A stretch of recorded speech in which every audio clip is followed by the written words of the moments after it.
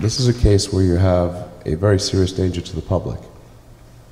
And therefore there needs to be a public body that has insight and then oversight to confirm that everyone is developing AI safely.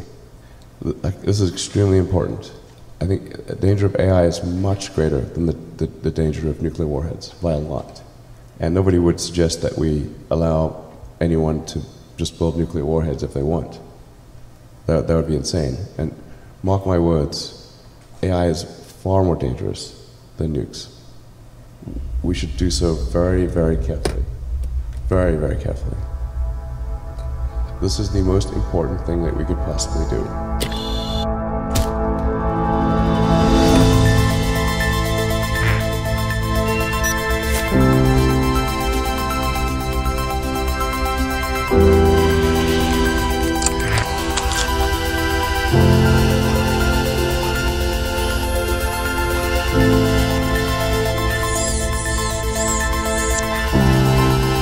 I am 677, and I am alive.